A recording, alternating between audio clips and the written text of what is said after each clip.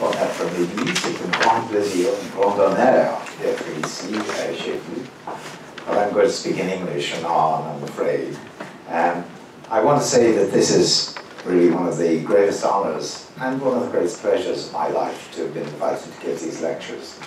Just by way of background, in I think it was 1971, I was teaching in Ireland. Jobs were aplenty in those days, you know, it's an unusual world. And, but I wanted to leave for a number of years because I wanted to do some study abroad and so on. I had my doctorate in Ireland and I'd just begun in a teaching post. And I think I sent off 60 PDF, you know, postdoctoral fellowship applications, but I wrote to one person in particular. And I said, my great wish would be to study with you, if it's possible. And that was Charles Taylor. You were here at the time in Montreal. You wrote a very nice letter back, I'm sure you remember. Explaining that unfortunately you didn't command resources to be able to just give out postdoctoral fellowships, but wish me the best. And I was very fortunate to be able to then spent time in England, and we overlapped in England for a number of years, and I had the great pleasure of getting to know Charles Taylor, as well as having already come to appreciate his work. So it's really, I can't say how great a pleasure and honor it is to speak, to give this first of the inaugural Charles Taylor lectures. I'm sure it will continue for very long into the future. Long after we're all gone, the Charles Taylor lectures will remain as a memento of this wonderful man and this great citizen of Montreal and of Canada. So I'm going to talk on what I describe here, I think, as Taylorian themes, of which certainly persons and values are two. It is a series of political philosophy, I'm conscious of that, but like Chuck, if I may refer to him as that, like Chuck himself, they're in the, as well, precincts of political philosophy, to use a Hobbesian phrase. Both the issue of the nature of persons and values are crucial to thinking about political philosophy. And indeed, a lot of his work, and a lot of his work that's influenced me in particular, is in that area of looking at the foundations. I mean, there are topics that got, I think, overlooked from some period in the theory of justice, but for example, Rawls returns to them at the beginning of Justice as Fairness, a restatement, you know, as he gets back to, we've got to think about what a person is, we've got to think about what values are. And, you know, those are the topics I've chosen, and I hope that they meet with the approval of the person in whose honor these lectures are given. Okay, so on persons, let me just say, there are many different accounts of what a person is. It's really interesting, and they're totally sort of at loggerheads in the sense that they emphasize quite different themes. So one approach to what is a person is the approach, for example, we found originally in Boethius. You know, Boethius is right through the Middle Ages, down to the early modern period. Boethius is cited all the time on what is a person, and the answer is an individual substance of rational nature, or ratiocinative nature, I would say. The word in Latin is rationabilis. And the idea is that what a person is, it's an agent who's different from, let's say, a dog or a cow, or assuming, as I certainly do, that these are biological agents, in being rationabilis, capable of reasoning. And that's I think of that as a capacity-centered approach to what being a person is. You identify a capacity that's distinctive of personhood. I mean, an essay by Dan Dennett, which I quite like, in one of his collections, exemplifies this as he lists all the capacities. They bundle really around the capacity to interpret other persons as the crucial thing, as well as being able to reason with them. And indeed, Chuck himself has at least some element of this capacity-centered approach when he talks about a person as being essentially a respondent, having a capacity to respond to other agents in a distinctive way. That's one approach. But a second approach to what is a person is, I describe it here, you all have the handout, I think, as a duty-based approach. And a good example of that is Locke, when he says, person is essentially, person is a forensic concept. So a person, the idea is the sort of agent that you can hold responsible, as in forensics, can hold responsible for past deeds, hold answerable for what they did in the past, require them to account for themselves and what they did in the past. You know, and you can't do obviously with a non-human animal, or at least any of the non-human animals we are familiar with. That's a duty base, so the duty, so to speak, to respond to the challenge, or responsibility-based conception. But another is a rights-based conception, and Rawls is really the best example of that when he talks about persons in the theory of justice as self-authenticating sources of moral claims. In other words, a person is, on this account, by definition, is an agent who has claims on other agents as rights that he or she can assert against other agents. So that's a rights-based versus duty-based or capacity-based. But apart from that, there are, for example, think of Harry Frankfurt. You know, to be a person is not just to have desires and act on the desires of the beliefs, it's to have desires about what desires you'd want yourself to act on, and to be a person is to be the sort of agent who can live up to those higher order desires, or volitions, as he calls them. So this is a sort of ideal-centered picture of a person. A person is an agent with a built-in ideal, in his phrase, of living up to the higher order desires as to what at a lower order you desire. I mean, a version of that too, of course, is the Kantian approach, which Christine Korsgaard has given a lot of emphasis to in recent years, where for her, again, a person, and for Kant, a person is an agent who can respond to reasons, you know, recognize what reasons are and respond to them. And on this picture, you can fail to be, so to speak, a full person. You can fail to live up to that ideal. In, for example, Frankfurt's terminology, you cease to be a person if you don't aspire to that ideal or live up to it in any measure. You become what he calls a wanton. Sort of, it's a horrible mixture. I was saying person wanton. You want to pronounce it like person wanton, but if you don't say wanton, I guess, with that pronunciation in English. However, again, the idea is a wanton is a human agent who just doesn't live up to that ideal and is therefore not a person, hence an ideal-based conception. There's also a value-based conception, and Charles Taylor himself is associated with this, for example, as he's often emphasized in various writings I cite here. I think it's some phrases from him that for a person, things matter in an original way. And he goes on explaining in that passage that a person is the sort of agent who can feel shame or pride or guilt. Again, linking personhood with, in this case, a sense of values. Now, I'll be talking specifically about values tomorrow. I'm trying to connect with some of his work on that very theme. I'm going to not emphasize that particularly today, except to focus on the pride, shame, and love, as he says here. Now, if we want an account of personhood, it seems to me a natural aspiration would be to have an account that makes sense of why people would have emphasized these 5 things, you know, capacities, duties, rights, an ideal, values, to have a conception of persons,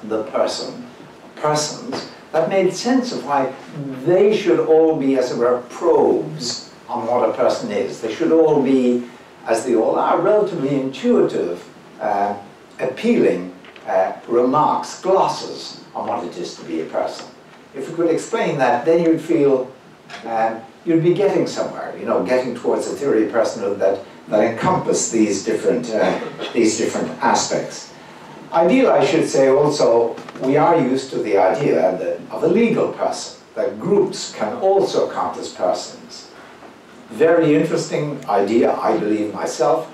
It would be nice, though it would not be presumably a basic desideratum, that you might also be able to explain the basis on which groups, or certain sorts of groups, corporate groups, could ever have been thought to be legal persons in that sense. So those are all now desiderata on a theory of personhood.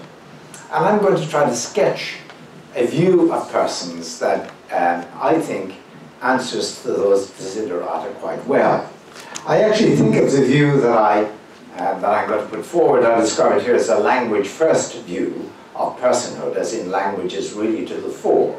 And by the way, by language now, I mean it very inclusively, so language need not be, it could be sign language, for example. It's any medium of communication of the specifically human sort, and there are many accounts of what makes human communication special. And that's the broad sense in which I mean it. Now, I'm going to defend a language-first theory of personhood, which really rings bells, I hope, with the work of Charles Taylor. But now this is to strike a very non-Charles Taylor note, if I say.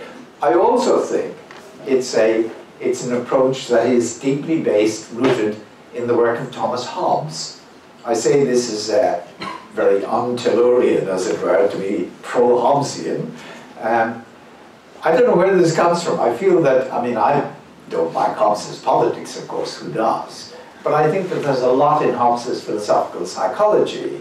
And I feel that it may be a Canadian thing, it may go back to C.B. Macpherson, you know, and Hobbes is the horrible sort of rank individualist, possessive individualist, and so on. In any case, if I have one sort of strand of mild complaint about Charles Taylor's work, it's that Hobbes gets short shrift, you know, in many places where I would have given him longer shrift or whatever, whatever appropriate is. Okay, so in order to introduce this notion of personhood, let me just take you back to a concept that Hobbes made central in his thinking.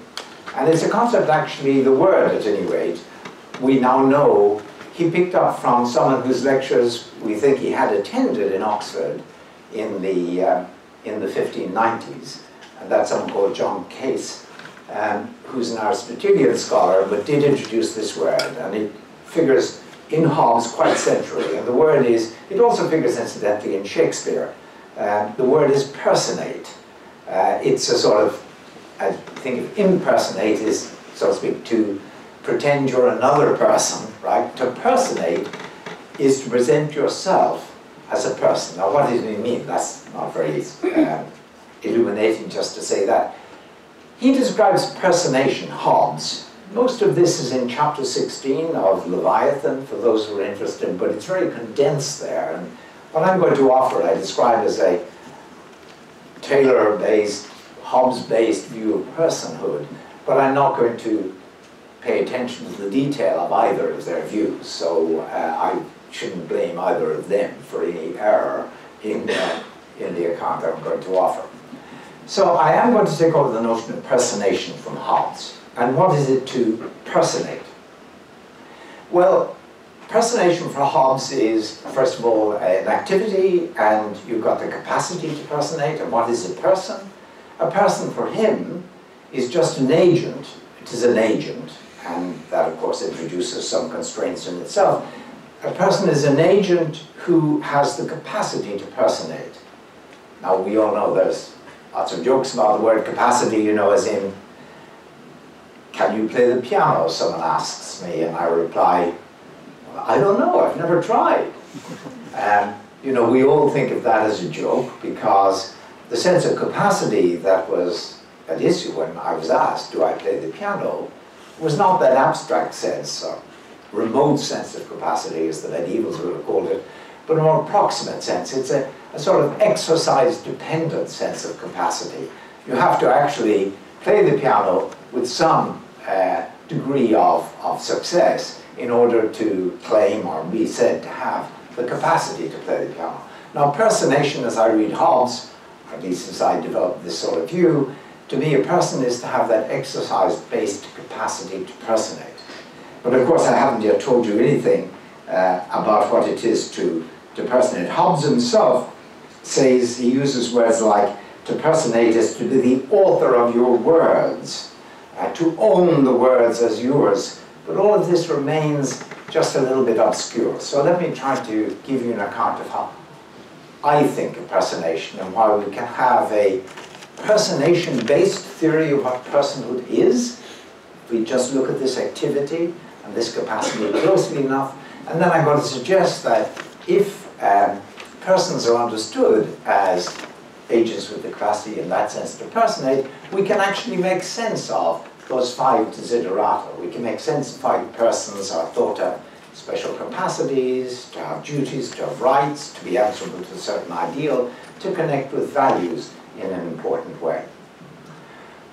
Okay, so what is it to personate? Well, the word, as Hobbes actually himself explains, comes from the Latin persona, and comes from the Latin personare, per meaning through and sonare to sound or to speak out. And the word persona in classical Latin meant a mask, because someone on stage presenting a play carried a mask before them, which basically said, I am Zeus, you know, or Jupiter, as it might have been in Roman times, and spoke through the mask. The mask identified to the audience who it was, what character it was being portrayed. And you spoke through the mask, personare, and the persona just simply meant the mask, or the character that you were, so to speak, representing, that you were presenting, in fact. And what Hobbes suggests, and this is what I want to build on, is that to personate is to hold out a character to which you claim is, this is who I am. It's to hold out, well, what we would say, a persona. It's to project a persona to other people, inviting them to treat you as someone who has that persona. A persona in this case will refer to, obviously, a range of beliefs, a range of desires, a range of emotions, a range of dispositions, a range of values. Persona is the character that's associated with you. And to personate is to present a character of that kind. The idea is a person at one level is someone who interprets themselves to other people. Interprets as in words, usually, but not always, but in words, presents to other people the persona that they invite other people to take them to realize. But now, how do they do that? Well, personating is obviously a form of communicating. I personate when I communicate to you what my beliefs, my values, my desires, my emotions, etc., my dispositions are. That's what it is, but it's a special sort of communication. And it's this also, I think, in both Taylor and Hobbes. So what's special about it? Well, I think to personate is to communicate, give information about the sort of character you are, but to do so with a certain authority. Hobbes himself talks a lot about authorizing, so to speak, the representation of yourself. Putting yourself forward as the author, claiming to speak with authority, authorizing yourself, so to speak, in your words, to invite other people to rely on the story, the picture that you're going to present of yourself. It's to communicate in that way, but it's to communicate in a special way with this authority. Now, what could that mean, to communicate with authority the sort of being you are, the sort of persona you realize? Well, I'm going to introduce a word that's quite close to Charles Taylor, but not to Thomas Hobbes, and I'm going to leave them aside maybe from now on. And the word is commitment. It's to communicate, I would say, and at the same time to commit to the content of the communication. It's to communicate the persona you are, but to commit to that representation of who you are, to that communication about who you are. Now, the word commitment sounds very normative, and it is in most of our usage, but I want to use it here in a very non-normative sense, that are built from the bottom up, and I want to be, so to speak, at the bottom psychologically in building up this picture of personhood. So, to give an example, an idea of what I mean by commitment, think about what game theorists say about commitment. They talk about commitment or pre-commitment, and in the game theory sense of a commitment or a pre-commitment, here's how I do it. Let's say I tell Daniel Weinstock that I will be there at lunch hour tomorrow to meet him in such and such a place, right? Yeah, does he believe me or not? You know, he's maybe not so sure, and I realize this. Now, how do I make my words credible? Well, one way in which I can do it is give Arash $50. And I say to Daniel, look, if I don't turn up tomorrow, you can pick up that $50 from Mirage. Now he knows that it's an expensive communication on my part. When I said I'll be there tomorrow, it's $50 worth of communication. It costs me $50 if I fail to turn up, right? So that shows how when you make a communication expensive, you also make it more credible, right? More reliable. Okay, now what I'm going to suggest is that personating in language involves, in a way that comes sort of like second nature to us, involves making our communication about who we are, about ourselves, expensive in that way, and therefore more credible. And it's a commissive communication in the sense of an expensive communication. And that's why you can be taken to speak with authority, because you put your money where your mouth is, as it were. You know, you're not just anyone telling a story about what you'll do. You're speaking with that authority of someone who's invested in this communication. So how does it come like second nature to us that we commit to a self-communication of this kind, personation? Well, in order to introduce the theme, let me invite you to think with me, first of all, about what the notion of reporting, which is one well-known form of communication, involves. My reporting about, for example, where there's coffee to be found.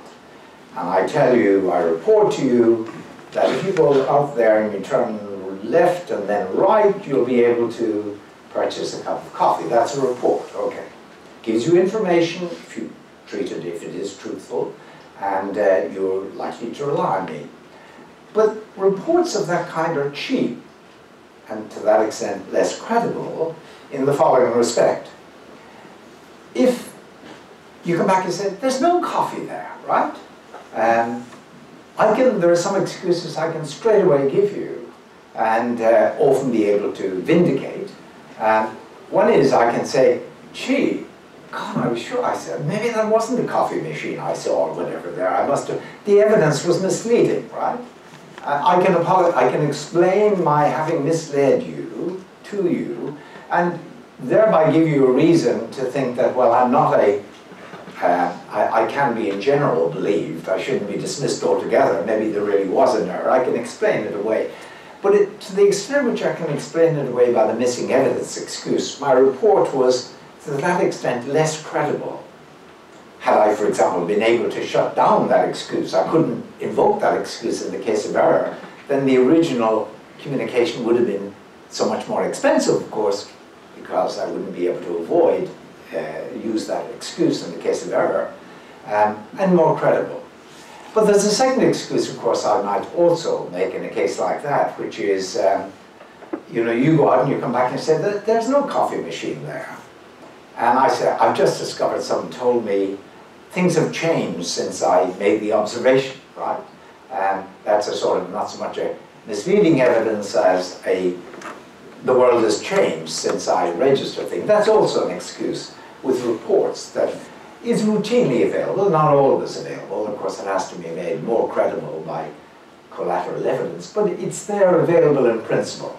Now, those two excuses are associated with reports, the misleading evidence and the changed world excuse. Okay, now, what about communicating about my mind to other people? Communicating what I believe, communicating what I desire, and so on.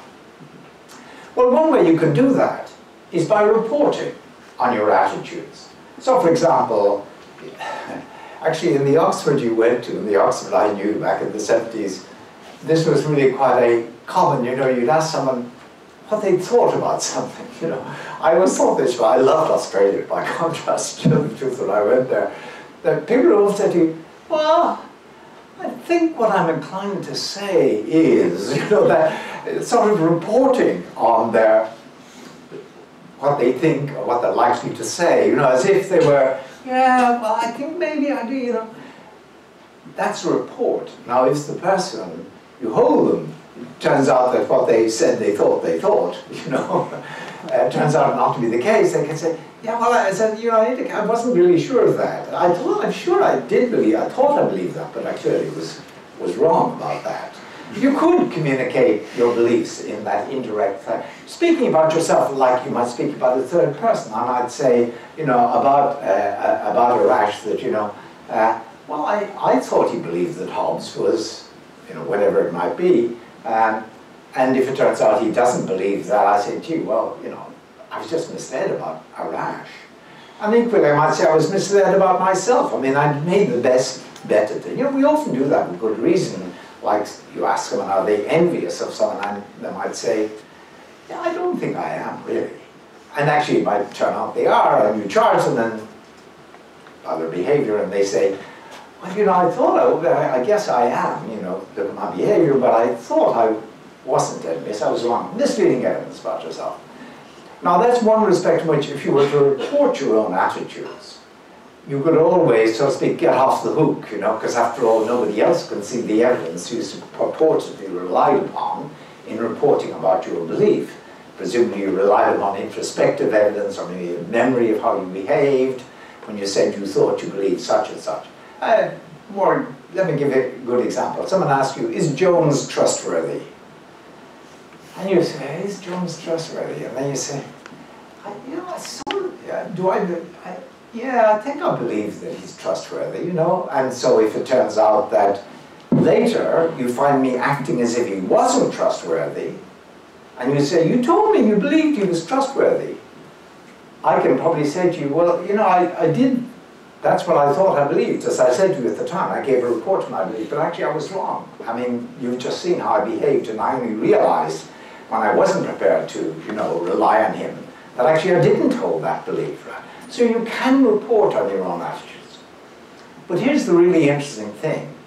You could also communicate your own attitudes in a way that is much more expensive because it closes down the misleading evidence excuse. I'm going to use a word, and I think the word is generally used in a sense like this, but I'm going to introduce a technical term. You can not just report, I'm going to stick with belief first of all. You may report a belief, as in Jones is trustworthy, but there's another thing you do. You may avow the belief. And avowing the belief shuts off the possibility, as a matter of shared knowledge with your people you're talking to, shuts off the possibility that you could later explain you're not acting as if you held a belief by saying, gee, I must have gotten myself wrong. And there's a straightforward way, this is what I mean by saying it's second nature to us as language users. There's a straightforward, standard way in which we avow beliefs, for example. I'm going to stick with that for the moment. So you ask me, is Jones trustworthy? And I say, is Jones trustworthy? Now, I don't do the indirect, I think I believe that he is. But I say, yeah, Jones is trustworthy. Okay, so what have I done there? I actually haven't answered your question in a way. Your question was, do I believe Jones is trustworthy? Rather than telling you what I believed, and rather than reporting about the belief, I rather express the belief. Let's say I avow the belief by saying, yeah, he's trustworthy.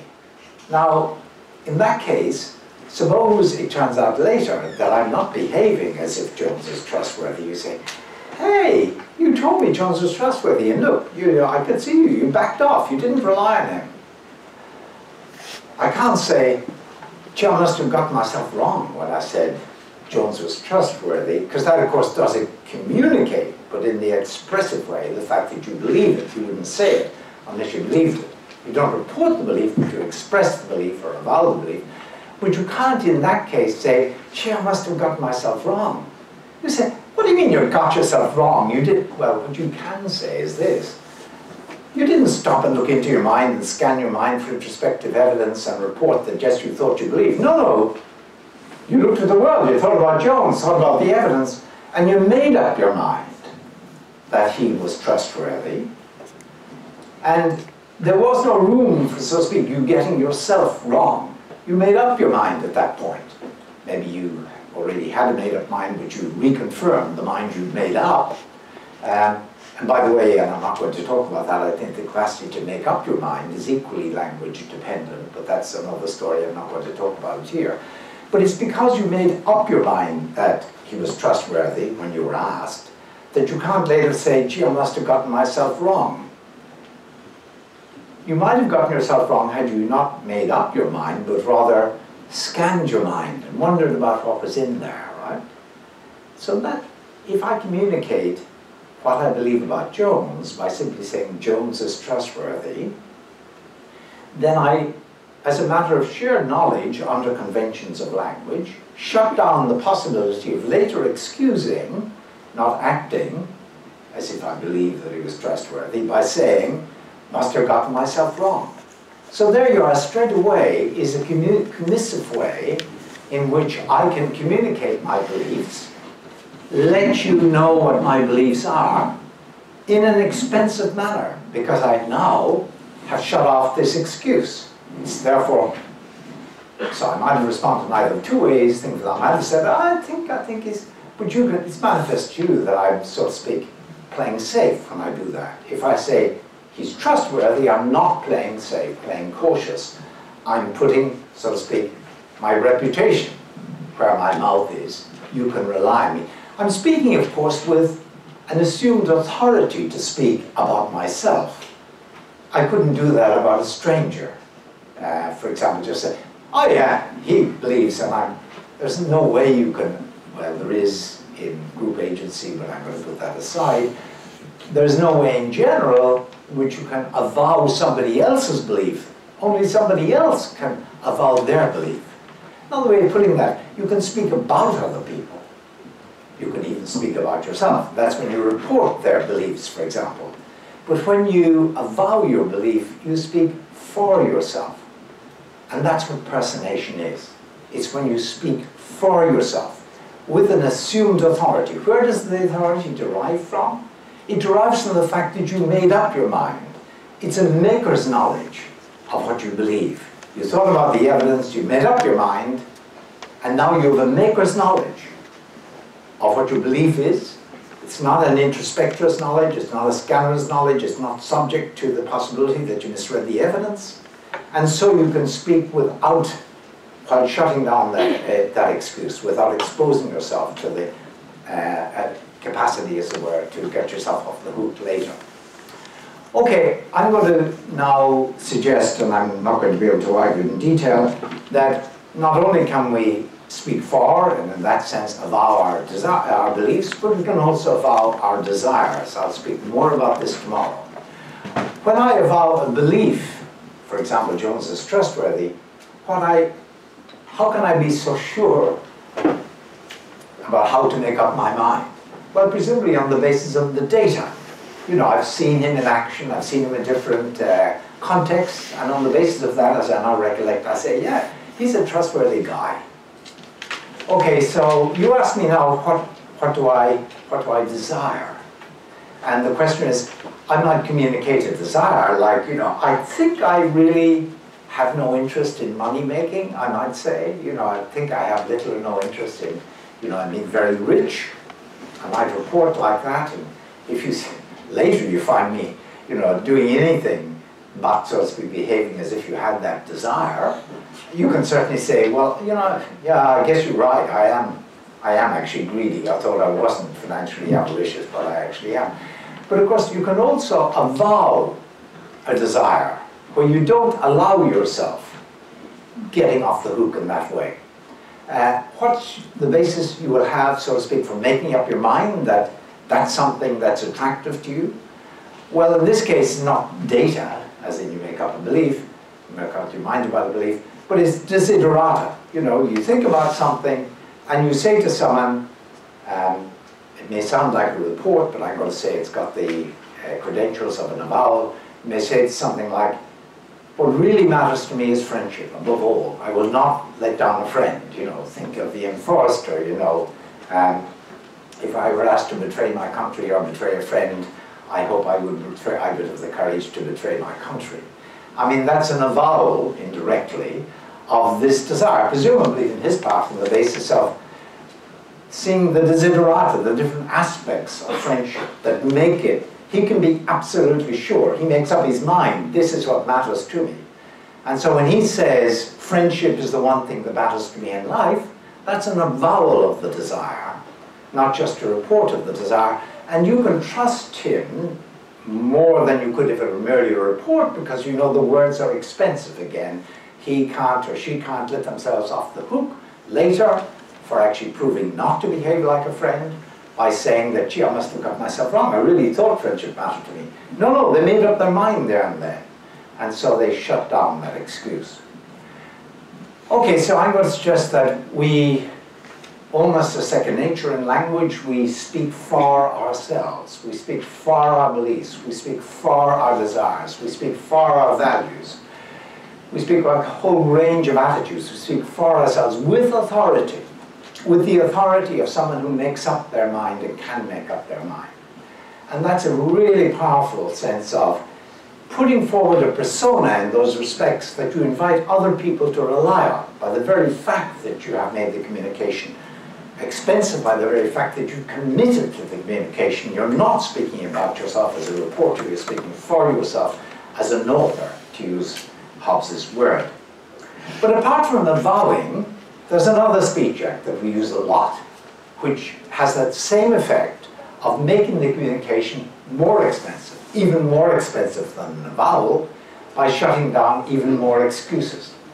Now, I said in reporting, and the same goes for reporting on an attitude of mine, there are two standard excuses are always going to be available to me, it seems. I'm pretty well always. One is, oh, I must have gotten my mind wrong, if I report on my mind. The other, of course, is, oh, I changed my mind. I'd like, for example, you might say, are you going to the football game this evening? And I say, that is my intention, to go to the football game this evening. Well, if I don't go to the football game, I can always say to you, actually, I changed my mind. As you can see, I must have got my mind wrong. Actually, you might even avow the intention. You know, you might make clear that you make up your mind that on this intention, this is what you have. You're going to go to the football game. But this evening, you don't turn up. And you say, hey, I had a seat for you. I was waiting for you. You didn't turn up. And you say, I'm really sorry. I mean, that really was my intention, and I wasn't wrong about myself at the time, but I've changed my mind since. But of course, there's a way in which we also shut down that excuse. We shut it down in pledging, as I'm going to call it. We pledge our intentions, or equivalently, we pledge our actions. So you say, are you going to be at the football game or not? And I say, look, you can rely on me, I'll be at the football game. Depend on it. Now that's what we call a pledge. Because under ordinary pragmatic criteria of language use, I can't say if I don't turn up, yeah, I changed my mind. Yeah, pledge or promise, if you like, all the promises, again, morally heavily weighted in a way I don't, at this stage, want it to be. So I prefer the word pledge. We can pledge not our beliefs and not our desires, I should say, but that's a topic I'm not going to address now explicitly. We can certainly, though, pledge our intentions, pledge our actions, inviting others to rely on us to act in that way, and making our communication and their reliance more credible, and their reliance more rational, so to speak, more persuasive, by the fact that I'm going to pay a big cost if I don't turn up. Because I can't invoke the misleading mind excuse, and I can't invoke the changed mind excuse. Probably the only sort of excuse I can offer is what I think was a practical excuse rather than an epistemic excuse, as in, well, actually I broke a leg, you know, on the way to the game or something, that's why I didn't turn up. That's fine, that lets me off the hook. But to pledge or to promise at least shuts down the two epistemic excuses I've talked about, makes the communication even more credible, because more expensive, than the avowal does. Now you might think, I want to say that personating is involved in avowing your attitudes, and you can avow belief, a desire, an intention, values, etc. And pledging, and these pledging intentions or policies. Because in each case, you're speaking for yourself. You're speaking about yourself in a way only you yourself can speak. Because it's on the basis of being able to make up your mind, as in to go to the game this evening, that you can have the maker's knowledge sufficient to enable you to speak for yourself and to shut down the two possible excuses that would be a let-off. Okay, you might think, okay, I'm beginning to get what personation is, but isn't it fairly unusual? I mean, we don't We don't speak for ourselves that often. We don't in a vowel way. And we certainly don't make many pledges or promises. It's a fairly occasional thing. So how can it be central to being a person? And at this stage, I want to introduce a theme that I don't think is explicitly in either Taylor or Hobbes, which is that we make virtual pledges and virtual avowals all the time. And here's what's involved in that. Suppose someone says to me, so I take it everyone around here believes that, whatever it might be, and you don't demur. You don't say, I don't believe it. You will be taken, as it were, to have avowed the belief. Do you remember that wonderful scene from The Life of Brian? The younger people haven't seen this film, I'll bet you anything. This is a necessary film to see for anyone doing philosophy. It's full of wonderful philosophical jokes. But do you remember the scene? The older ones will remember it. In any case, John Cleese is the leader of the People's Front of Galilee, I think it's called, the Galilean People's Front. There are two anti-Roman sort of organizations. And at one street, he's standing in front of them and he's trying to rouse them, you know, and he says, I mean, what have the Romans done for us? Question, think of it if you like, as an assertion. The Romans have done nothing for us. Claiming to speak for everybody else, right? And you remember some say, well, there is the roads, you know. Well, apart from the roads, what have the Romans done for us? It is the hospitals. Well, apart from the roads and the hospitals, you know, was that one of the Romans done for us? Now, suppose no one had said anything. It's a matter of common expectation that everyone will hold of everybody else, that they believe whatever has been enunciated in that way. And if someone doesn't later behave as if they believe that, right, then they're going to be subject to complaint. And if they say, oh, well, he got me wrong, you can't say that because you say, well, you should have spoken up. You should have said what about the roads, you know, if you thought the Romans actually did the roads and that was a good thing. Virtual commitment is where, well, active commitment, active avowal, or pledging, is where you say yes to a certain account of what you believe. Yes, Jones is trustworthy. Yes, I'll be at the game. Virtual avowal and pledging, virtual commitment is where it's a matter of knowledge, common knowledge between you and your speakers, that they all expect you, for example, to have a certain belief, like Jones is trustworthy, and you don't deny that. And when it's manifest to you and to them, and manifest to you that it's manifest to them, and so on, that they take you to believe this, and you don't demur. You know, you don't disavow the belief. You don't say, that's not what I believe. You don't stick up the finger like the roads guy. Then you'll be taken to have avowed it, right? But similarly with pledging, right? If it's assumed, and you can see somebody's building plans around you, be at a football match with them and so on, and you say nothing to disavow or undo that assumed pledge, you'll be taken to have pledged. You won't be able to excuse it by saying, I changed my mind. Come on, you could have told me, you knew that I knew that you were going to be it, and so on. So the thing is, we live in a society of mutual expectation, mutual and manifest expectation of that kind. That's what it is almost to live in active human society. And we are all the time, a whole sort of penumbra of expectation that is manifest to us, that others are holding about us. And insofar as we don't, you know, demur, we don't say nay to those expectations about of an avowal sort or of a pledging sort, we don't say nay, to that extent we're committed all the time.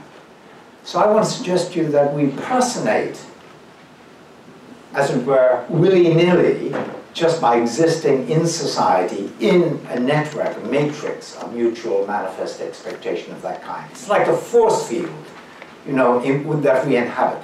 And in virtue of being in that field, we assume a persona in the minds of others, and we are aware of assuming that persona in the minds of others. We shape the persona by our explicit avowals and our explicit pledges. But even if we don't do much active, so to speak, avowing and pledging like that, we still are going to be assumed, and we'll know that we are going to be assumed to have the sort of persona that passes by, so to speak, by virtue of the fact that you don't say no. Okay, so I've taken a long time to build up this picture, but I hope it's sort of, I love this picture, I have to confess. I'd love to sort of enthuse you around it. It's a picture of deeply social species enmeshed in one another's lives, you know, building up this sort of pictures, one another aware of this picture being built up. And what is it to be a person? It's just to be someone who personates in that way, either actively or by virtue of going along with the persona that's manifestly ascribed to them. Now, if that's what it is to be a person, and of course notice that, and I'm in the country of Will Kimlicka and Sue Donaldson and Zoopolis, this recent book that you may know, but I love animals, let me say, just in case anyone gets at me afterwards, you know, we have a dog that I'm deeply devoted to. But just no animals I know do anything like that. Even the very social animals do not, in that sense, personate, do not relate in that sort of medium and dimension of language in this way. Okay, so if a person is an agent of this kind that I've described, does that explain the 5 desiderata? And I want to suggest to you that I'm going to go a bit more quickly now because I want to end in 10 minutes probably, and I've spoken about 50 minutes, I think. Is that okay? The last section, by the way, I have put an angle back. It's because I knew I wouldn't get to that material, but it is connected, and you might just be interested. The 5 characteristics, capacity-based notion of a person. Well, notice, if you're going to personate, you know, you've got to have a lot of capacities of precisely the kind. You know, that are mentioned in those. You've got to be able to reason. You've got to be able to interpret other people, know what they're thinking, use the intentional stance. You've got to be aware of how they're going to interpret you, your actions or your words or whatever. You've got to be able to be a respondent in Charles Taylor's sense. You've got to be responsive to others. That just goes with the territory. Okay, so the capacity is fully understandable. What about the duties? Well, the interesting thing, as I've described it, impersonating, you're shutting down excuses, you're shutting down explanations, so to speak, that would save your reputation. And thereby you're making your words all the more credible. Well, that in one sense, some of those practices, is making you responsible for, or giving you a duty to, perform up to those words. If, so to speak, what you said was one thing, what you did was another, well, you just wouldn't be a person. You wouldn't be a performing person. You'd be maybe a potential person, but that's about it. Or take rights. Well, if you are going to personate, speak for yourself, speak what you're going to do. That has to be against the background of assumptions about what you may do with impunity, what you may do without complaint from others. And that is to say, you have to have a sense of rights to behave and to commit to behaving in a certain realm. Otherwise, you wouldn't be able to commit at all. But even more important than that, if you've committed to another person to do something, then that person has a right against you under the practice of commitment. And similarly, if they have committed to you in a certain way, you've got a right against them because they shut down excuses in putting forward who they were, who you could rely on them to be, inviting you to rely on their persona. And of course, that gives you a right to complain to them. You know, you didn't act as you portrayed yourself as being. Of course, they may try to cite a different excuse, like the broke my leg excuse, or they may just admit it and apologize and say, you know, I wasn't myself. That's a way of maintaining the relationship.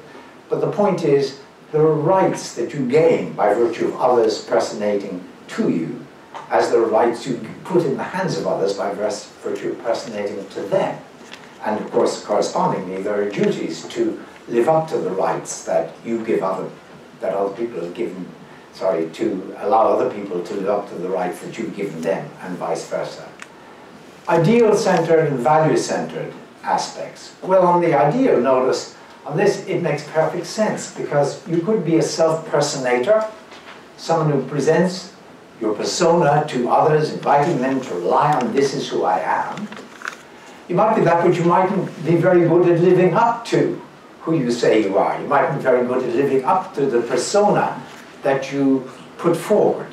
And to the extent to which you weren't, you would veer towards the wanton end in Frankfurt sense, you would not be acting on reasons that you had communicated to others where you were reliably answerable to.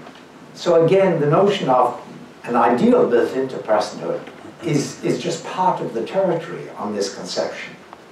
And finally, well, just to mention, I'll be talking about values more generally tomorrow, shame, pride, and so on. Obviously, there's room now for feeling pride in being someone who lives up to their word, as we say. Feeling shame in not, in admitting to someone that, yes, I know I went along with being presumed to do such and such as a virtual commitment, and I let you down and I'm sorry, and feel shameful or guilty about it. So all of these fall into place under the image of a person as being a self-personator. But I think this is on the second page, stop on the second page of the handout. It also explains why groups can get to be called persons. By the way, I think groups can be persons, group agents. Some of you know a book I wrote, a Christian list called Group Agency. I think they can be persons, but I don't for one moment think that the rights of corporate persons are therefore the same as the rights of natural persons. We're natural persons, so I just say that to protect myself against one possible line of objection. But of course, corporate bodies like churches, like political parties, like governments, like countries, like corporations, of course, are persons in the sense that they're spoken for, aren't they?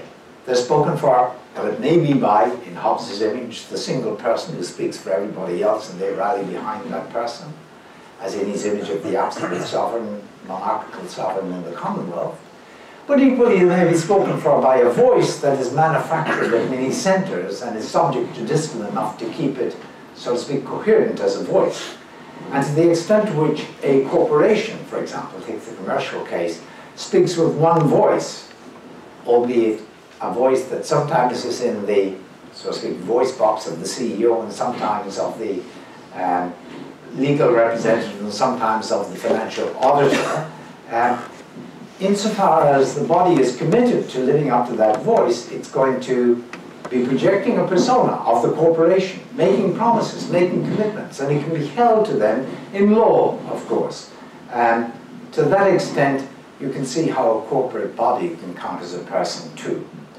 I'm not going to say much more about that, but it's just to add that there's a sixth desideratum here that also the personation account of personhood will actually satisfy. But what I want to say in conclusion is that the beauty, as it seems to me in this context, of this way of thinking about personhood is that it really supports three strong Taylorian themes about persons, even though it's based to a good extent on Hobbesian sort of ideas. And those are, as I have them here at the top, it connects personhood with society, with language, and with narration. Now, take the society one. First of all, Chuck has said, a person is a being who can be addressed and who can reply, a respondent. You know, his ideas, it's definitely tied up socially. Now, here's a really interesting thing, and I'm using Hobbesian premises for what is a decidedly un-Hobbesian conclusion, I agree. Suppose you think that to be a person is to have this exercise-dependent capacity to personate. Impersonating is inviting other people to rely on your projection and so on. Could you have a person, a solitary person, a person who's the only person in the world? Well, the interesting thing on this account, plausibly, I think, you couldn't. Now, you might think Hobbes himself would have thought you could. You could, after all, can't you personate to yourself, you know, without anybody else around? Promise yourself, I'll do such and such, you know, vow beliefs to yourself, hold yourself to them. And Hobbes has a very brief dismissal himself of that idea when he says, no, you can't make a commitment to yourself, because he that can bind can loose, he says. You're not bound, you're not committed, if you can lift the bound, so to speak, that ties you. When you personate to other people, you put yourself in their hands, you invite them to rely on you. There's a real cost you have to pay if you prove not reliable. The cost is at the least reputational. No, they're not going to do business with you. They're going to ostracize you at the limit or whatever. They're certainly going to, short of excuses, they're, after a period of, so to speak, failing to live up, they're going to just simply throw you out of society, effectively or literally. And to that extent, you're tied once you give your work to other people. Hobbes's idea, and I think he's right on this, is that it's only by virtue of there being other people to whom we represent ourselves, speak for ourselves, that we can actually have the capacity I describe as personation. If you were the only person in the world, you know, if you can imagine that, the solitary individual, there just would be no, you know, we'd be like, well, in Wittgenstein, trying to clap with one hand, you know? You need another hand to push back against. You need other people to push back against. Now, of course, we do have a notion of promising ourselves, pledging to ourselves, and vowing to ourselves. But I suspect those concepts of pledging and avowal, they come to us by virtue of the fact we're already in society and having got the concept. You can use it of yourself, making a promise to yourself.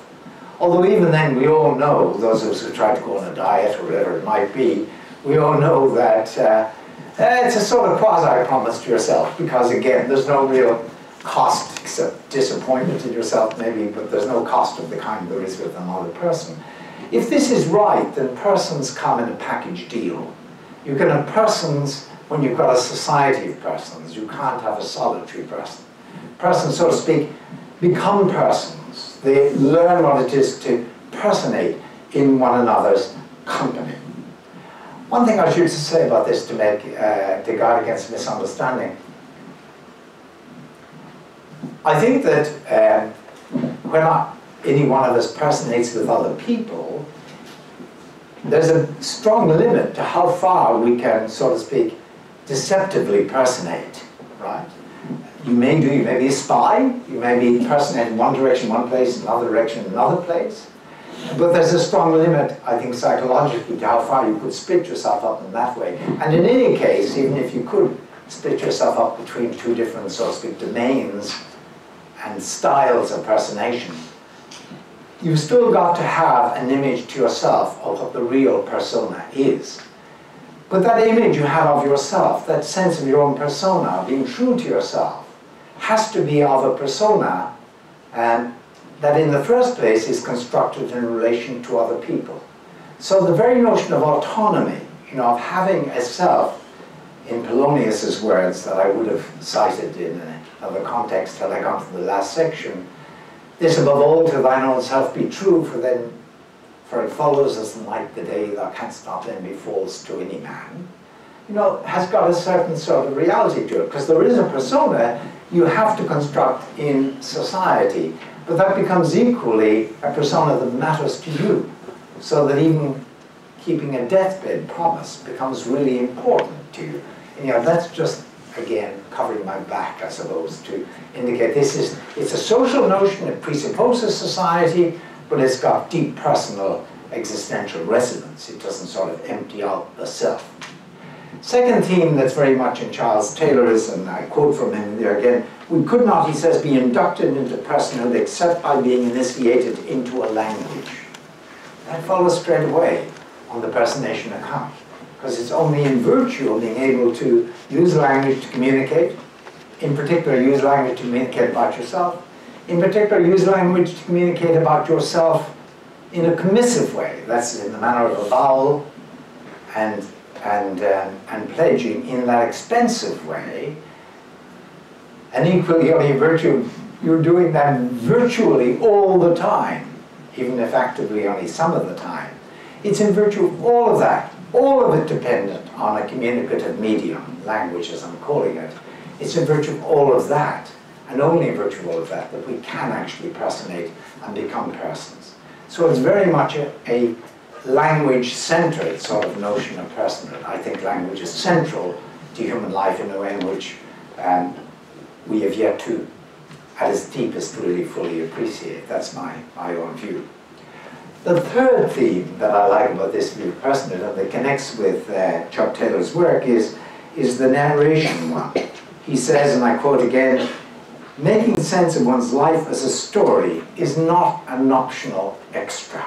In other words, to be a person with a self you have to have a connection with a story about yourself that you're telling. It's essentially connected with narration. Now there's one critique, and I'm not sure how far, I don't think Taylor's work is particularly susceptible to this, but there is one critique of the so-called narrative theory of the self, of the person, that goes as follows, and I'm actually quite sympathetic to this critique.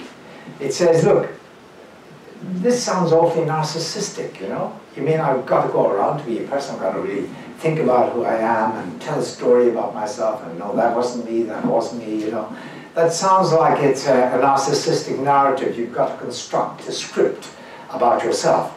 And you must say, people aren't like that. It's only just a few eggheads go around doing that sort of thing, you know, constructing a history of themselves and story about. That's a critique of standard narrative theory. I don't think it's fair to Taylor.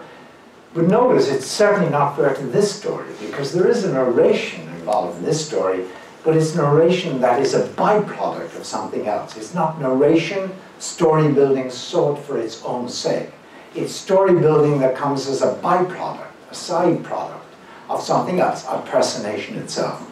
Because if I am committing to you, I'm presenting a persona, I'm inviting you to rely on it, a persona rich across, I'm giving myself a character in the 19th century sense.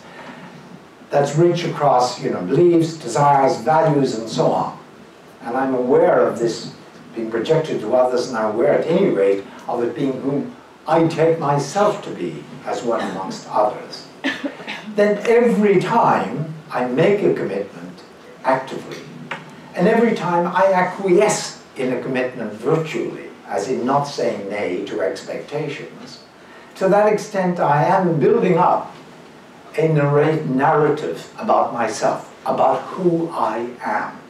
But I'm not building it up for its own sake, like a storyteller about myself. Let me tell you about me. You know, it's not like that. It's I tell a story about me willy-nilly. I do it without even having to think about it. I do it actually without intending to do it for myself, to myself. Because I have to be aware of the persona I have in virtue of the commitments I actively make or the commitments I am taken to make and acquiesce in. Okay, so there you have it, the 5 or 6 desiderata. I think we wrote in the notion of personation, interpreted in terms of the notion of commitment, vow, pledging, realizing this is an expensive and therefore authorized way of self-representation that only we can do only for ourselves.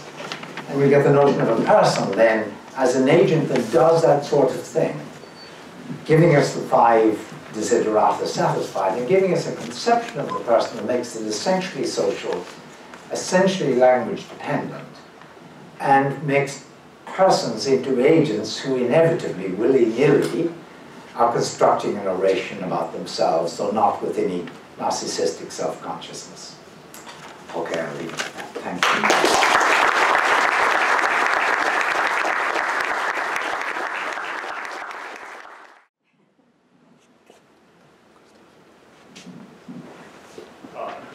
I teach political economy at McGill, so I expected to be left out, but I felt very actually included.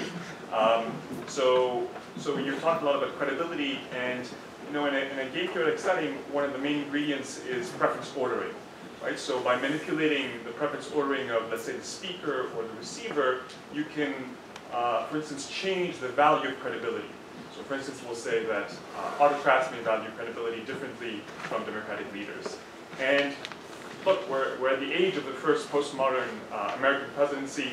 Things are happening in Britain that look very strange indeed in terms of personating. And so I wonder whether you think that by changing the context, by, for instance, changing tolerance of performing personhood, in a way that seems to be happening, right? So there seems to be increasing tolerance of politicians playing to different audiences, of being multiple selves, and shrugging it away, and maybe shrugging it away because we all have become experts at performing our personhood in social media and other settings.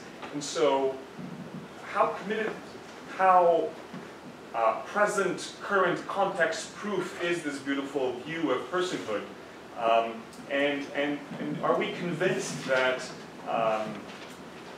performing personhood in this kind of expert way gets us away from, as you seem to assume, gets us away from person rather than closer to it. So certainly in terms of capacity, right, it requires greater capacity to perform than to be. And so, well, I'll leave it at that. Okay, so as far as this is a sort of Pollyanna-ish story, you know, about how the world might be, but not at all how it is or at least how it's become. Well, the one thing I would emphasize in arguing about personhood along these lines, it does make it into an ideal. And I think that it's a work in progress, you know, being a person, for any one of us, you know. You know, it's not like a plateau you suddenly achieve, you know, mature person. We've got to struggle all the time to remain, you know, to amend the persona we're projecting as we change views, but also to remain faithful to it.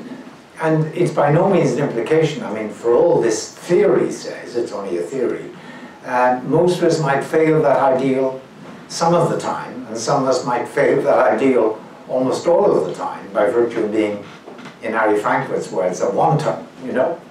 And I do think that there are wantons on the world stage at the moment, you know, whose word you can't, means nothing. I mean, means absolutely zilch. It's like it's a horror movie, you know, in my view, you know. So I don't want to say that's not impossible. Do these people, they strut, as you say, and they present themselves as persons, rely on me, etc. It seems to me, you know, I think of the phrase, this is the tribute that vice pays to virtue. You know, the virtue is in being a person who can speak, you know, reliably and sincerely for themselves. And that people, you know, they say, you can trust me, you know, I'm an honest guy, you know. When clearly they're not. You know, the sort of second-hand car salesman image, you know, gripping you by the elbow, you know, first meeting and calling you Phil. I hate being called Phil, by the way. It's like in a car salesman, always call you Phil and grip you by the elbow. You know, we know that is exactly the tribute that vice is paying to virtue. You know, it's people doing that know what it is to be a person who's reliable and to establish a sort of connection and credibility and all the rest of it. And the fact that that is what it is to be a person at its best does not mean that people always perform up to the best. I'd also say at the beginning your notion about, you know, preference orderings and manipulation. Of course, nothing I say denies the possibility of manipulation of various kinds. You know, face-to-face manipulation, but also manipulation of preferences via various devious means. I mean, we are creatures who have this wonderful, it seems to be, horizontal ideal for each of us as an individual to be a person, you know, who can really live up to their word and form their word on the solid basis of data and desiderata. That's a wonderful aspirational ideal. But it's an horizontal ideal, as a work in progress. And it's the fact that it's there for us is quite consistent with actually when you, as we go to the foul, ragged bone shop of the heart and ordinary existence, to cite Yeats, you know, you find something that falls very far short of that, you know. But it's sort of all the more tragic that it does, given the horizon ideal is there.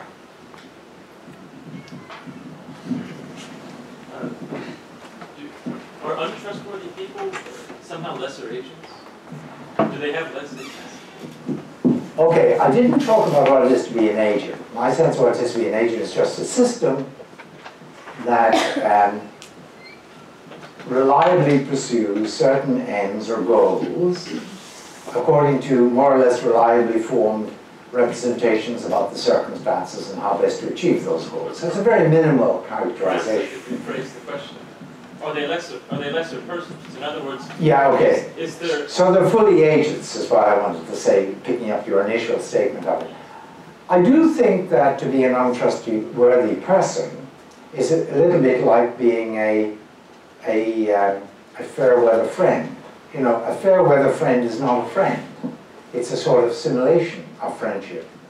To be an untrustworthy person, I mean, widely untrustworthy, is a bit like that. It's like being a fair weather friend. It's really falling short of the ideal that's built into the very notion of personhood.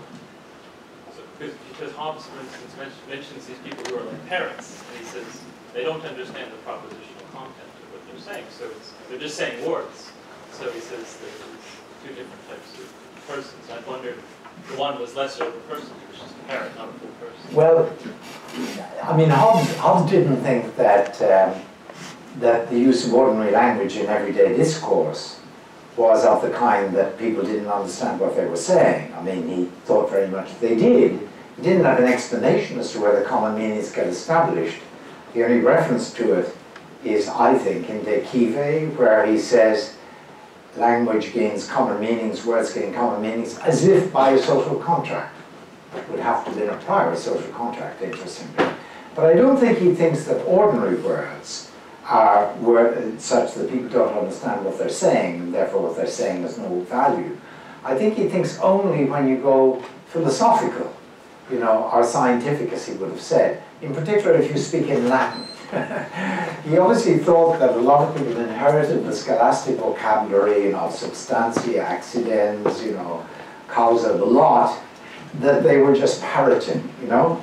And he was very anxious in theoretical discourse for people to really have a sense of what they meant, which required them to have strict definition, is the phrase he used, and to avoid, for example, metaphor, although he himself didn't avoid it. That was an issue we talked about in the group at lunch hour. But I think that that was just confined, that sort of notion that people speak these empty words they don't understand, to theoretical discourse. Victor? So I apologize if this is something that you intended to speak about tomorrow, but I was really struck by what I think is one of the more difficult instances of personhood to attach to a theory, and it's this idea of the value-based pride, shame, love, attachment to group persons. And I was wondering what it meant for a group to feel that sort of thing. And one of the ways simply to cash it out and say, like, the goodwill of a corporation in terms of the cash value of its reputation.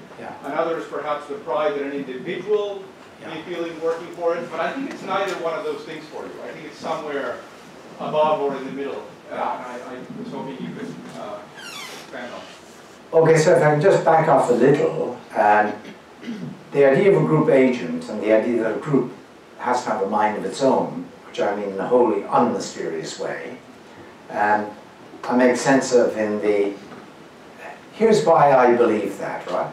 Suppose you've got a group of 3 people, Daniel, Rash, and me, and we want to form a group that will pursue various purposes reliably and according to similar judgments about the opportunities, the best means, the obstacles, and so on. In other words, we want to perform like an agent, in the sense I just defined an agent. We're a system that will reliably pursue certain goods according to reliably formed representations. That means we have to form judgments on which we agree. We won't be a group agent if, for example, we agree in pursuing certain goals, but we each do it according to our own beliefs. That wouldn't make a group agent, it has to be common beliefs. Here's the trouble, here's what leads me to think groups have minds of their own. Very simple example.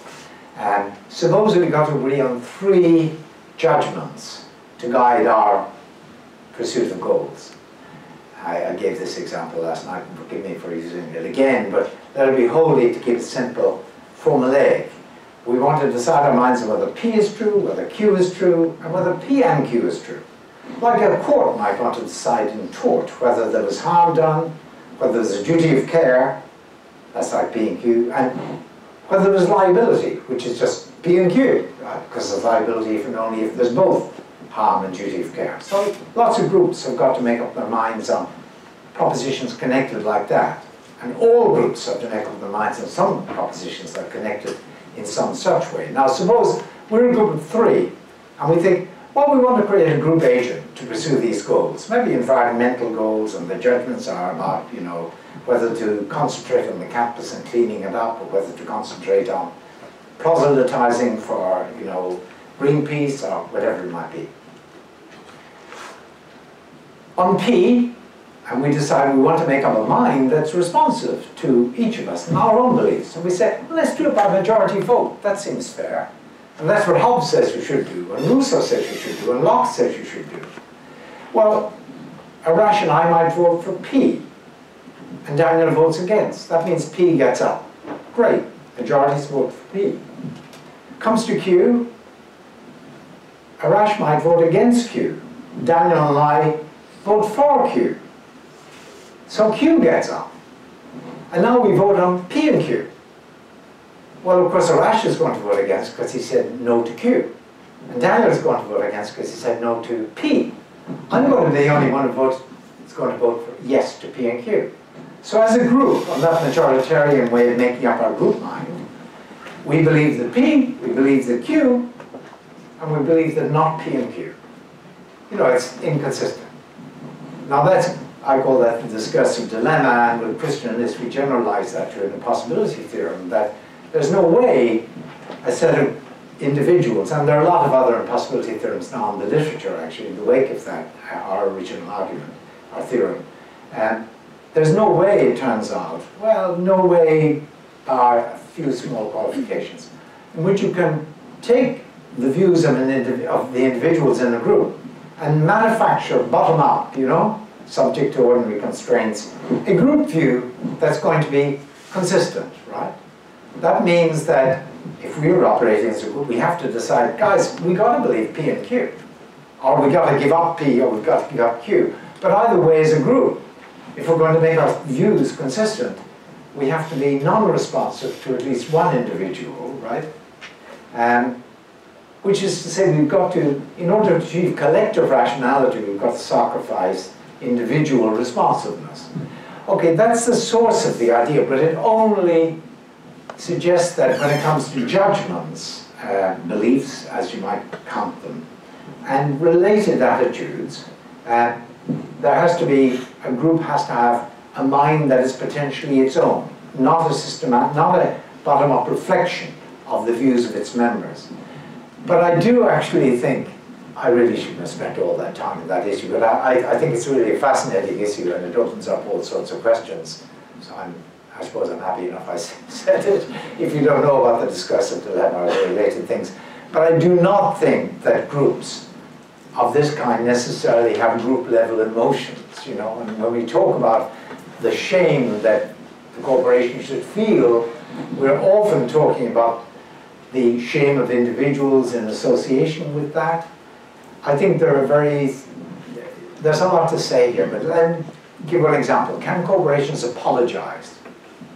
Well, when I apologize sincerely, normally I feel sorry about having done what I apologize for.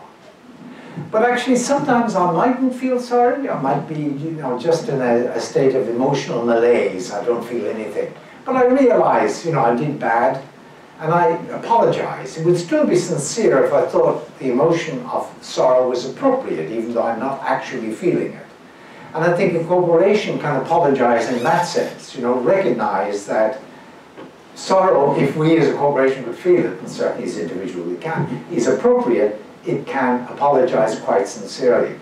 But it's a complex issue as to exactly what attitudes, and in particular what emotions, if any, can be ascribed to a corporate agent on the basis of at least the arguments that Christian and I and various other people have put forward.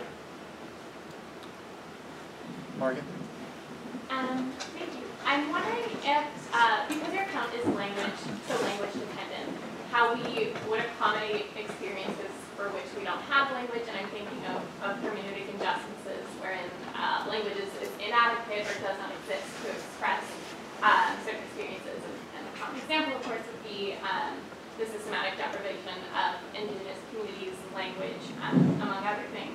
And I'm wondering if kind of the inability or the diminished ability to speak to one's experiences is irrelevant to your account, or because they're just unable to speak for themselves in that sense. That's a great issue. Okay, so how far are there ineffable experiences, so to speak, that just can't be brought out in words? Well, to take a trivial case, first of all, those of you who know John McDowell's Mind and World will know that, you know, he discussed the following sort of case where you see a particular shade, you know? You don't have a word for this shade of color, you might have a general, but it's that shade you love, right? There isn't a word for it, but of course you can, as we're co-opted into language, you know, by referring to that shade, you know, you can use that, as it were, that example to exemplify, so it becomes part of your language, so to speak. You recruit it to your language, right? And of course it's true that we, for example, well, there's a lovely experiment that's been done with wine. It turns out that this is Annette Lehre's work, a psychologist, actually the spouse of Keith Lehrer, who many people will know as a philosopher. She did work on wine conversation, you know, which she had people talk about wines. They meet in a group every Saturday for a year, and in groups of 3 in each Saturday, of 2, they have 3 bottles of wine. Each tastes the bottle of wine. They're all white or they're all red. And gives a description of the wine in terms of bullish, you know, pretentious, you know, soupçon of burnt rubber, you know, this sort of language of wine conversation. And it turns out that after a year, they're still scoring no better than chance at identifying the wines by the descriptions of the other person. So that's a good example, I think, of where language is really not serving us well. It's a trivial example, I know. But there is something ineffable about the exact taste of a wine. However, one interesting thing is that when she had experts do this, with the rubbery, burnt rubber language, they did no better than the amateurs. But when she allowed them give a year, vineyard, and grape, and vintage grape, I think, and area, they got over 90% correct, you know. Which indicated that wasn't a descriptive word, that they had a name and they could identify this, but no word for it. So that happens all the time. And no story I'm telling is meant to sort of rule that out. But as I say, you know, one of these experts can say to another, I think that is so like, you know, the Semillon from such and such a district, such a, yes, exactly right, you know. Or, you know, think of how we recognize faces. You know, imagine we were all to sit down and write a description of every face in this room, but not mention gender or beards or stuff like that or hair. We probably would have totally random assortment of description to face, right? Well, we all recognize a face once we've seen it, you know, even though we don't have a word for it. But I can talk about someone looking just like a rash, you know, co-opting that into language. Okay, I'm making too much of this point, but that's at the... Now, are there ineffable experiences of the mystical, religious sort? I don't know. I would pass you over to Charles Taylor on this topic, who I'm sure has much more to say. Yes. Thank you for the talk. I wanted to ask, you rejected one of the kind of, I'm an undergrad, so forgive my limited experience perhaps, but... With an Irish accent? No, but no, all right, okay. You reject personhood as something that's derivative of the ability to set an objective in addition to deciding how to accomplish it. But you do mention a few decisive qualities, like the ability to speak for oneself. Yes. Is it fair to say that another might be the ability to experience or at least understand the sense of betrayal? Oh, well, I think that's going to go with the territory again. I mean, if we are creatures who personate with one another, co-personate, interpersonate, you know, and build up relations on the basis of these personae that we ascribe to another and we self-ascribe. And then, of course, if someone lets you down, you know, doesn't live up to their words, particularly if it's someone you've had a long relationship with, or particularly if they're words that have been invested with authority associated with their being a long-lasting friend, especially if it's something which you really rely on them and they let you down, you know, they tell nasty stories about you then of course you're going to feel betrayal. So, you know, the emotions, going back to Christine's point, the emotions that are available to us as human beings are much richer, I would say, than the emotions available on the basis of nature alone.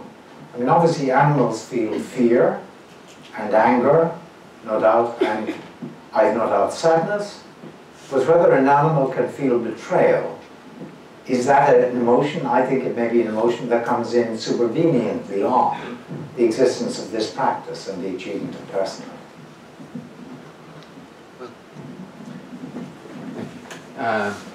I wanted to push this in the direction of political thought because it seemed to me that the talk you gave, which was very rich, has a resonance with the work that you've done on domination and freedom. Sure. And I wanted to ask about a particular thing and then ask about a troubling, possibly troubling consequence thereof. So it seems like one thing that this notion of personation could give you is a sense of the wrong of domination in a particular way. Because one of the things that being subject to dominating power would do is dramatically increase the cost of personation, right? That is, to speak for oneself, to commit oneself to a particular thing, to make up one's mind becomes becomes much more problematic and risky if you're subject to arbitrary power. On the flip side, it dramatically decreases the cost of not personating for the dominant. That is, the slave master doesn't have to care whether they've changed their mind in what they say to their slave, right? So, in these and there's cases, a but coming, though. This is yeah, all very there's a relevant. but. So I think that's all very interesting and potentially very fruitful, but I'm troubled by the way then in which the figure of the wanton, the figure of the sort of bad person, right, is also the figure of the slave, right? Of the slave, right? Of the dominated, right? So the very language in which we would talk about someone failing to be the sort of person that we can count on is also the language in which we would diagnose a social system that would make it very costly to personate. Does that make sense? So I'm wondering about the way in which, I'm wondering if we can talk about personation and being a person without sort of assuming a background of equality regarding power, and that assumption can then be can do some pernicious work if we're not actually being attentive to the empirical circumstances that we're talking about. Okay, so let me be very naughty in a way. If I were to be asked a likely diagnosis of the clear pathology of the President of the United States, I would say, look, imagine that you become head of a company, as he did at about age 25, and that you are surrounded by yes men for most of your life. Yes men and yes women, I guess, who would never really oppose you, who basically always kept you sweet, where you were in a position, you're almost like the master of slaves, you know? And after all, he's the expert in firing and hiring, you know, as we know from The Apprentice. Then I think after a certain point, I love your remark about the master, that it becomes so cheap to, I mean, you don't bother impersonating, you know? There's no cost to be paid. These guys are, you know, just pushed around. They're like the dog, you know? You just don't care about them. So you don't develop a sense of having a persona that you project and have got to live up to, where there costs you have to pay if you don't live up to it. You've got lawyers to deal with the courts and so on if you actually sign up to something that, you know, but you can always follow that around. I think what you get is someone at the end who really is awfully close to a wanton, you know, where the words seem to mean nothing whatsoever. I mean, even facts don't seem to mean anything anymore. You can even be right about the weather, you know, and have someone chastened for actually correcting you, you know, who is a weather expert. I mean, this is an extraordinary deformation, it seems to me, of what the possibility of personhood. So now, here's how I hear your question. Think of Hegel and the master and the slave, you know. The master really wants a conversation of equals, you know, and so on. But of course the slave knows perfectly well that he better keep the master sweet. And even if he doesn't serve, if he's not servile and he tries to be brave, how is the master going to know that the slave realizes that the master wants him to be honest, and how the master is still going to think that maybe he's being servile, so they can't trust one another. So I do think absolutely with you that there's an oxygen required for personation. There's a sort of social infrastructure, you know, required for personation. And it's essentially one in which, and most of us hopefully find it with at least some other people in the most awful of societies, and a group of people among whom you are an equal, and among whom you are respected and whom you respect, and where there aren't those asymmetries of power that we think of as domination. Because when there are, you just simply, you deform the field of operation, so to speak, so that personation becomes, on the one hand, on the master's side, as it were, who the hell cares, you know? And on the slave side, it becomes impersonation in a way. It becomes essentially not trustworthy. And in that situation, I think both parties are sort of faced with that awful sort of prospect of really not even achieving their individual personhood. This is why, you know, I've often said in the past, and lots of people think, including Chuck Taylor, that you really can't be a free person except in a free society, you know? You can't really be a person at all, I would say, except in a society that has, at least gives you the minimum access to a community of trust and mutual respect, where you can achieve that sort of status. I don't know whether that's too really too, but I'm losing the negative tones of the but. I'll come back to it later. Okay. That'll be fine. We'll come back. Thank you. I'll be the annoying Quebecois here probably, but like, I will tackle you the notion of language. So basically, if we're talking, and I'll try to do kind of a Taylorian theme of multiculturalism with that. So basically, if we're saying that language is the way in which we kind of narrate ourselves, or even we interpret ourselves, or like that part. So being a person is interpreting ourselves within a language.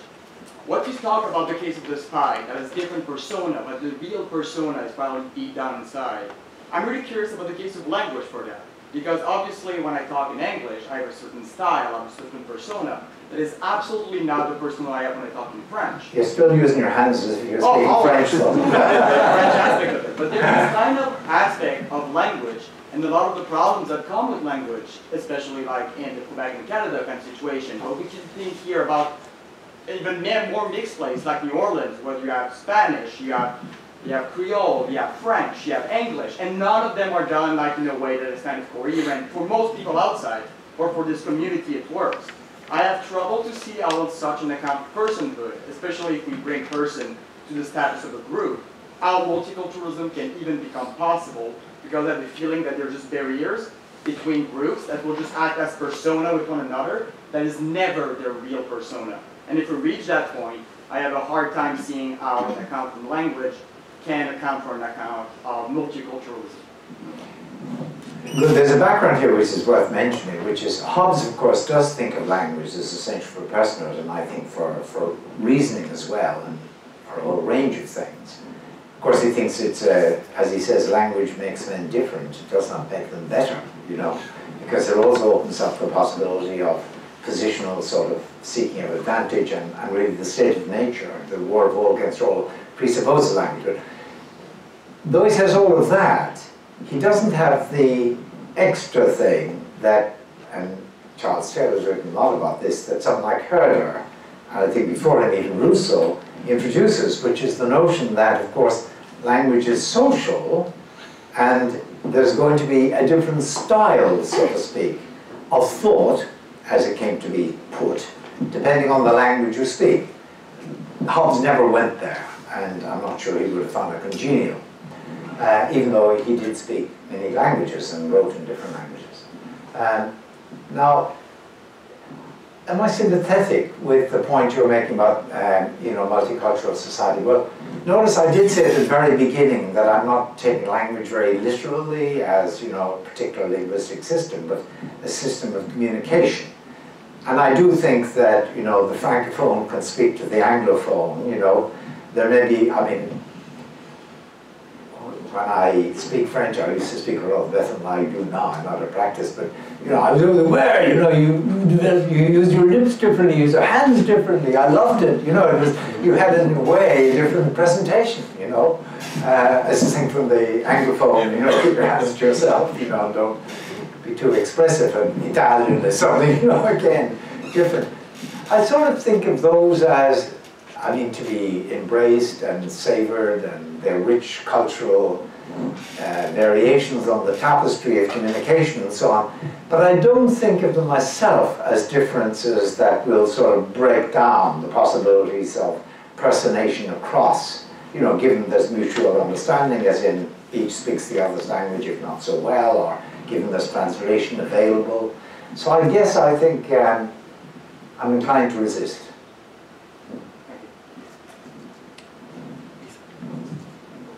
So I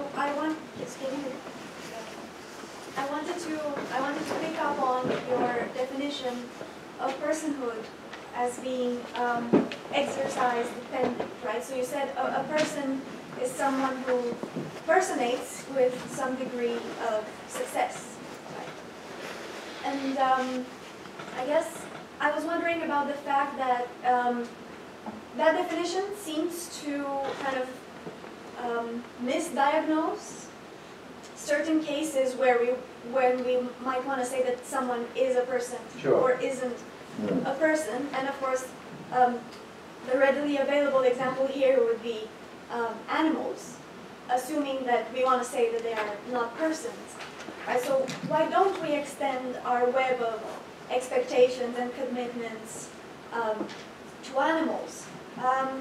It's not because they just don't avow and pledge enough or successfully enough, right? It seems to be because they just don't have, we know or we suspect that they don't have even the latent capacity to do that. They don't even have the capacity to make up their minds. It's not that they just don't successfully do it.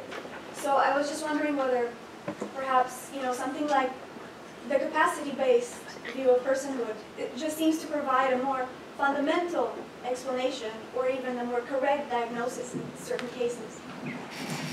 Well, there's a hard choice here, which is that the wider the extension you give to a term, the thinner the intention, you know, or the content you can give to that term. And I certainly, in the use of person, I often say functional personhood. I am thinking of the adult, able-minded human being as the paradigm of a person. And that's to say that I'm not including animals, and strictly, though I really need rapidly to qualify on this or I'll be misunderstood, strictly speaking, you don't include babies, and you don't include the seriously demented. And there are, you know, as we know, grey lines here, which are very difficult to navigate. I prefer to operate with the sharply defined sort of notion of a person because it's thick or rich in content, and you can derive a whole lot of things from it, such as the desiderata that I've talked about. But I am, as anybody would be, uncomfortable if someone says to me, so you don't think babies are persons, or fetuses are persons, or whatever, or a demented human being is a person? Let alone even before you look at animals. And I've got to say, not full functioning persons in this sense of personhood. No, they're not. However, I think first of all that in dealing with either the child or someone you think is not able-minded, there should always be a default assumption that they are a person, that they are able-minded enough or adult enough. And it should only be as a result of despair that you back off from that. And I think secondly, if you do back off from that, you think, no, this is not a fully functioning person, you should want those people to enjoy the social or political status and treatment that, as far as possible, given their limitations, approximates what will be due to persons, right? in terms of freedom, respect, or whatever you think the relevant values are. Now, when it comes to animals, I want to insist, of course, and I know people like Bill Kimlick and Sue Donaldson will sort of sniff at this, but you know their book Zoopolis, I assume it's known well in Canada. They'll sniff at it. I mean, I'll say I clearly believe in the importance of animal welfare. I actually think animals should be given rights as well. I think of these rights as passive rights. You know, that there's one sense of right when you've got a right, you can assert the right. You know, that's an active right. A passive right is the sort of right you can give to something like an animal, you know, who can't assert the right, but you think they should be. So I don't extend the notion of personhood to animals because I think that you're going to have to thin out for it to be a person, and then you'll find you can't make much normative use of it, and especially when you, okay, but I think refusing to do that, as I'm refusing, is consistent, however, with thinking there are important normative demands that are to be made in the name of animals, for example, on us, both on us as a polity and on us as individuals. So we still have a number of questions left in the queue, but only about 4 minutes. So I think what I'll do is I'll collect some questions and then leave it up to you to respond to one or two of them. Is that okay? So please go ahead. First of all, Professor, thank you for coming to Montreal and sharing these ideas with us. I have what could be considered sort of a knowledge-based or epistemic concern with the notion of personating or personation. You say that sort of the authority for this derives from our own ability to present ourselves and personate, but I wonder about instances where there's a failure to understand what the person is personating to another, either on the subject's end or the other person's end. So if I'm going through a personal crisis where I've had a lot of trouble figuring out, you know, how I want to represent myself, what does this say about my ability to personate? But that could just be temporary. There could be longer lasting situations, like an inability to really know how I feel about a serious moral issue, where I'm unable to really present myself and communicate clearly. And then the other end of this is that it seems that there's, at least in probability and perhaps in epistemic impossibility, of knowing how another person receives my personation. And if we can't quite know what all of my personation is seen as by others, how much authority can we give to my self-making as a person? Thank you. Can we take some? Well, very briefly on Matthew, I mean, I do think those sorts of problems arise for all of us some of the time, for some of us much more. I think, for example, that I mean, there may be moral challenges and you really don't know what your values are, and, you know, moral thought and reflection is required for that. And without that, you won't be able to personate. Personation requires that you formed your, I'll talk about that tomorrow, that you have a good sense of what your values are. But you may not, that may not come automatically. You know, it may take a lot of thought. At the level of breakdown, you know, where someone really is in deep trouble on these fronts, I think narrative therapy is actually, going back to the narration idea, maybe a very, very useful way of therapy, you know, where you do invite someone to think about their lives, I mean the therapist does, and to find the pattern with which they want to identify, you know. I think that can be very important. So on that, as well, the subject said, that's what I'm trying to say. On the others not understanding what you're personating, yeah, I mean, that's a sort of horror scene, isn't it? I mean, there are some literary examples, but yeah, where someone feels that they just can't get across. Examples don't come to mind. I mean, my only comment is, happily, that doesn't seem to me to be endemic to the species, so to speak. I think it's rather exceptional.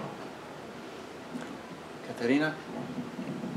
Yes, so my question ties back to the earlier question about web personas and about capacities.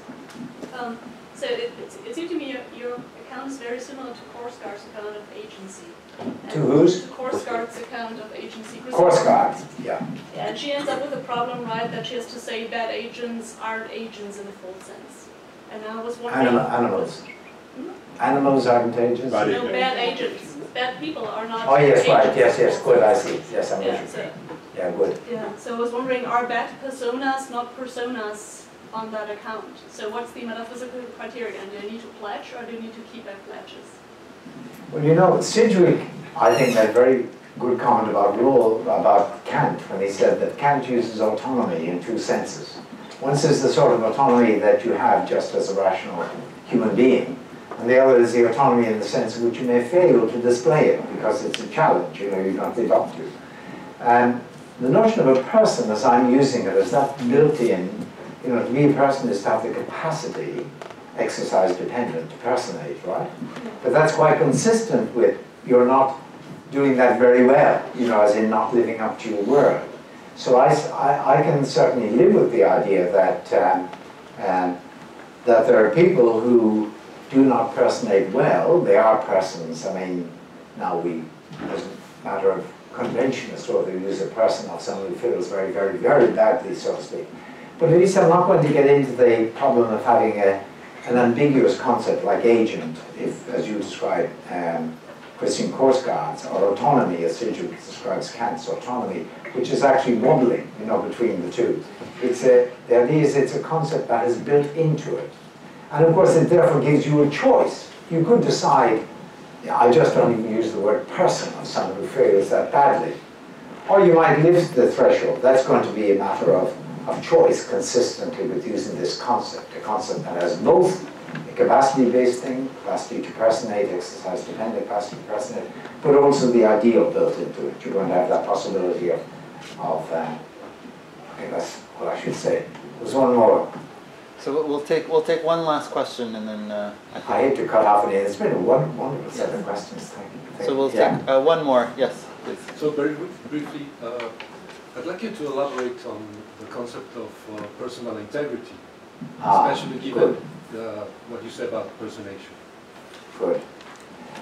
Well, just very briefly, I mean, the word integrity, I'm inclined to go with Bernard Williams' usage of it, and you know, he's a classical scholar, and he was clearly thinking of integritas from integer, you know, which means whole, and integrity means, so to speak, being a coherent, basically, system of attitudes as represented, personated, and enacted, so to speak.